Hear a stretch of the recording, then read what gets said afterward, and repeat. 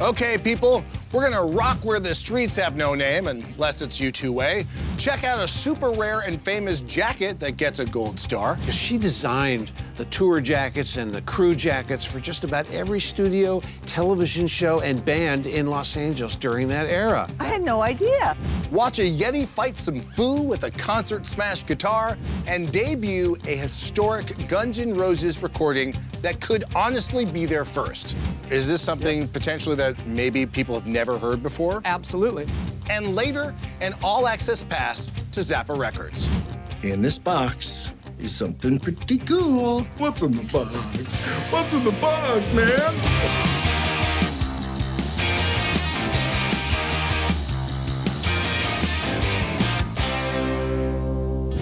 Hello, music maniacs. I'm Ahmed Zappa, and welcome to Rock My Collection.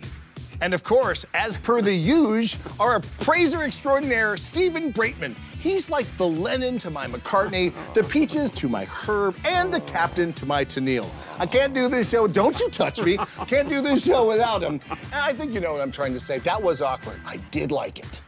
We've got peeps all over America and some live in studio, and they all want us to rock their collection and to tell them how much it's all worth. First up, let's go to Long Island, New York, and Clive Young. Clive, how are you?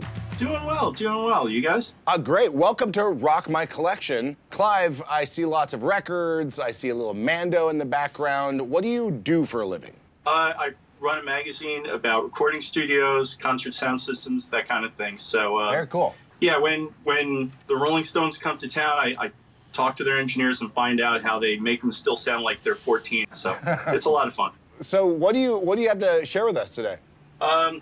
Well, a couple of years ago, I came across this. It's an actual New York City street sign that was created for an album called No Line on the Horizon. To kick it off, U2 played 5 nights in a row on the David Letterman show. I remember. To kick that off, they had a big press conference outside the theater with the mayor at the time, Mayor Bloomberg, and they renamed for the length of the week that stretch of 52nd Street as U2 Way. Every day I would leave work and look up at the street, at the street sign and say, well, someday that'll be in the Rock and Roll Hall of Fame, but at least I get to see it now. And at the end of the week, they took it down, and that was that. Fast forward 7 years, and I'm out at the end of Long Island in this cute little town called Greenport, which is a vacation-y type place. It's all, ice cream places and antique shops and blah, blah, blah. And it's Independence Day weekend. So my wife and I were walking by this antique shop, and this sign literally just lying in the dirt in front of the store. So I immediately knew what that was, because even though it had been 7 years and everyone kind of forgotten that this had ever happened, I'd walk by it every single day for a week. So I was like, what is that doing there, of all things? So I picked this up. I'm like, it's not some novelty sign. It is a, honest to God, real street sign. So I'm like, well, there's no way in the world I can afford this, but I got to find out at least, the story behind this thing. So I take it inside the shop, and there's this little old lady straight out of Central Casting, and I asked her, could you tell me something about the sign? I'm playing dumb because it comes natural. And she says, oh, well, I put it outside because of Independence Day. I'm like, really? And I'm thinking, what the heck does this have to do with Independence Day? Right. And she's like, it has the Statue of Liberty, and it says U2 Way, so it means you too can make your way to America. It's all about immigration. And I'm like, oh, of course. And I'm realizing she has no idea what this thing is. How'd you get it? And she's like, well, it's on consignment. I can't tell you anything about it. Oh, all right. So even if she doesn't know what it is, clearly whoever gave it to her to sell knows what it is. So I'm not going to be able to afford this thing. And so I said, well, how much are you looking for? And she looks at me, she said, would you do 18? And I was like, yeah, I would do 18 bucks, you bet. You I'm good. snookered an old lady for some amazing memorabilia. Clive, I like your style. Have you ever had it appraised?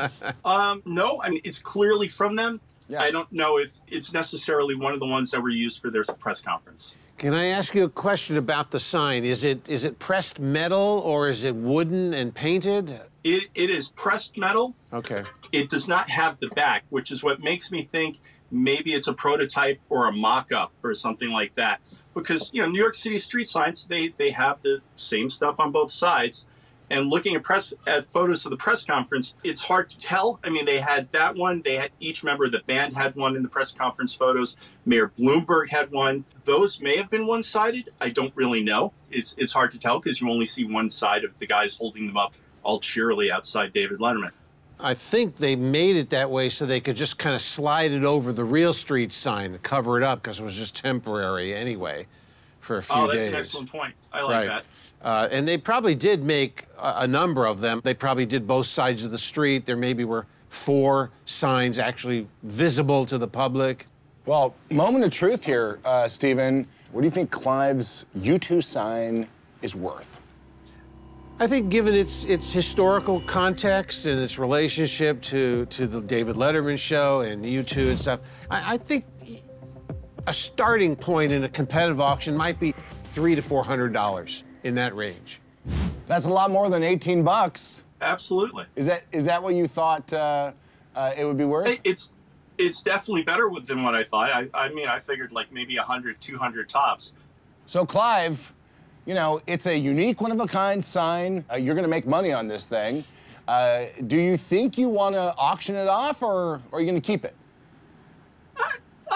I'd auction it off, yeah, absolutely. I like your style. This is awesome. So, if you want to bid on this unique U2 street sign, all you got to do is check out our Gotta Have Rock and Roll sponsored auction at access.tv/rockmycollection.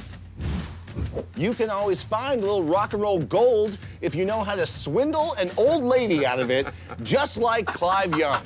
So thank you again, Clive, for coming on the show. Oh, thank you so much.